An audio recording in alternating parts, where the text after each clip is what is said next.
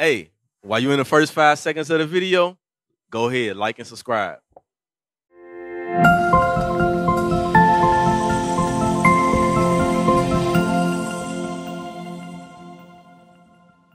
So why are you smoking the weed there? What's going on? When are you going to commit your body as a living sacrifice to him? Don't you want his mercy? Don't you want his mercy? Read it from the top. I beseech you, therefore, brethren, by the mercies of God, that you present your bodies a living sacrifice, holy, acceptable unto God, which is your reasonable service. You owe it to God to commit your body as a reasonable sacrifice, brother. Your body has to be holy. Everyone's body out here has to be holy. That's right. What is holy? Let's get that. Romans 7:12. Is it? Let's find out. You know what I want? Yes, sir. What is holy? You said your body must be holy out here. But some of y'all ain't walking holy. I look at you. It's opposite of holy. It's drunkenness. It's sin. This is the book of Romans, chapter 7, verse 12. Wherefore the law is holy, and the commandment holy, and just and good. So what's holy, Daryl? According to that scripture, was you listening? No, what is holy though? What is holy? Read from top. Wherefore the law is holy. The what? The law is holy. So what is holy, Daryl? The laws are holy. So you have to sacrifice your body according to God's laws. Okay? You can't be smoking the weed. You gotta put that thing away. Because your body is a sacrifice. You gotta sacrifice yourself to God so you get that mercy. Because you don't know what's the weed laced with nowadays. Pesticide, whatever. Before you be out here bug out your mind like somebody else out here. Read it from the top. Wherefore the law is holy, and the commandment holy, and just and good. The laws is good. Smoking weed is not good for you. You're going to be out here bugged out. You're going to smoke the wrong stuff one day, bro. The Lord is showing mercy for you right now by you presenting yourself among the prophets to tell you to change. The weed man ain't going to tell you to change. He wants your money. But we tell you to change, brother, before it's too late. Let's go back to Romans 12 and 1, and I'll go all the way down to 2. How do you make your body a living sacrifice? How so? Read. Start at 12, verse 1. This is the book of Romans, chapter 12, verse 1. I beseech you, therefore, brethren, by the mercies of God, that ye present your bodies a living sacrifice, holy, acceptable unto God, which is your reasonable service. You owe it to God to change right now. Because your body ain't yours, it's his. Read on. How do we change though? Read. Verse 2. And be not conformed to this world. Be not what? And be not conformed to this world. You can't be conformed to this world. The world taught you how to sin. The world taught you that weed is legal. If it's so, it might be legal, but it ain't good for you. You smoke the wrong stuff, then what? Who you gonna blame it on? The legislators that said weed is illegal? You got yourself to blame for it because you have mercy to change. Just because something's legal don't mean it's right, brother. Yes, right. Come on, man. Have some sense, man. Read from top. And be not conformed to this world, but be ye transformed by the renewing of your mind. You have to transform yourself up here. It starts up here, man. You got to change up here. Change the way you think, change the way you act. Change the way you act, all that. Change the way you live. Those are steps when we going to start doing it, though. Everybody talk the good talk.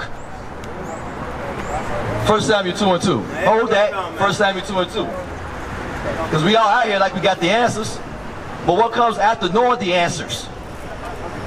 What comes after that? We might know, but where's the application at? The more you know, the more you require. But where's the application at? When? When? Come on. No, welcome.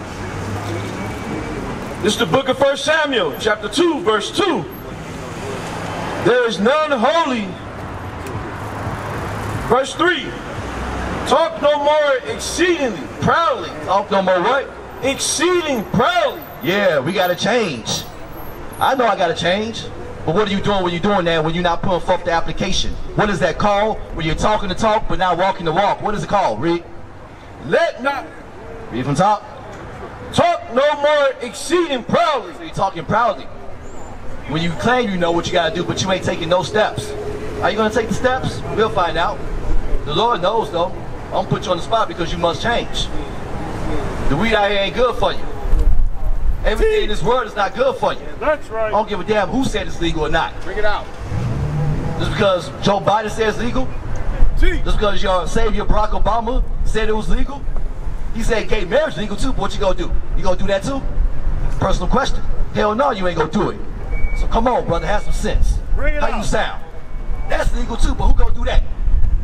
Come on, read from the top. Talk no more succeeding proudly. Let not arrogancy come out of your mouth. You let arrogancy come out of your mouth when you talking the talk but not walking the walk. Girl, you hear me, bro? You gotta talk the talk, but you gotta also walk that walk, bro. You gotta walk that walk, man. Have a personal relationship with. Personal relationship, we'll get to that next. Read on. For the Lord is a God of knowledge. The Lord is a what? A God of knowledge. Come on. By him, actions are weighed. By him what? By him, actions are weighed. God is a God of all knowledge. You think you know something, you think that's knowledge, but God created all knowledge. But at the end of the day, he says actions are weighed. Do you understand that? What do you understand so far? What do you understand thus so far that you've been standing right here?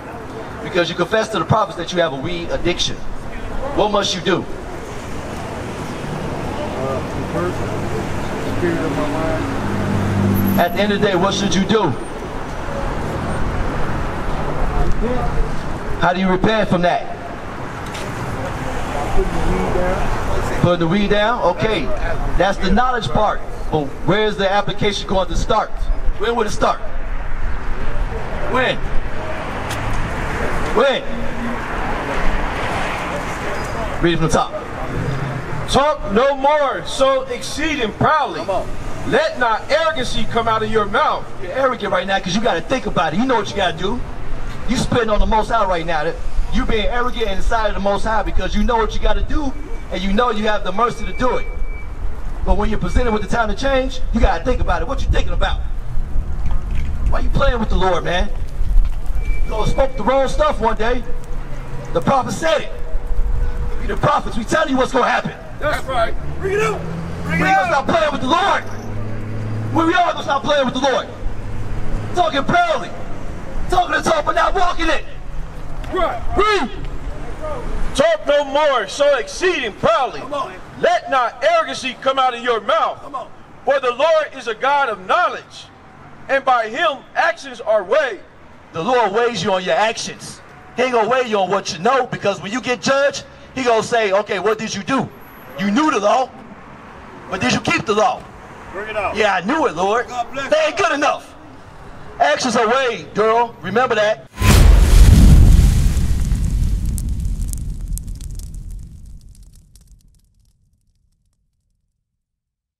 We used to scream black power while heroin was pushed. But at the end of the day, nothing's in vain. IUIC has been given a vision. The tents of Judah has risen. Many has attempted the mission. Minor murmuring, omitting, and missing the mark. Just reading that he had the flame of fire in his eyes gave us the spark. We on Paul's mission. We out on the road, purple and gold. From Mexico, Cuba, Haiti, Ghana, Sierra Leone. 144,000 boots banging, concrete crackling. These are our men repented at heart. The scriptures is proof. IUIC, we deliver the truth.